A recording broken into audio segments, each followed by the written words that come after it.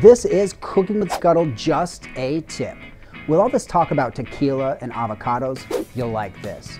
When you're done enjoying a cool avocado at home or homemade guacamole and doing that fancy knife turn thing to remove that pesky pit, save it for this. All you need is a cup, toothpicks, and an avocado pit. No need to worry about increased prices when you can grow your own avocado tree at home. Rinse off the pit and insert 3 toothpicks, not too deep.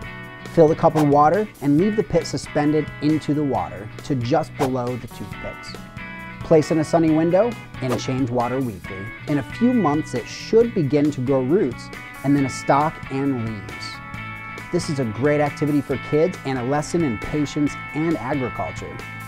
Plant in well-draining dirt when the second set of leaves appears. Keep it a sunny window and water when dry, but do not overwater.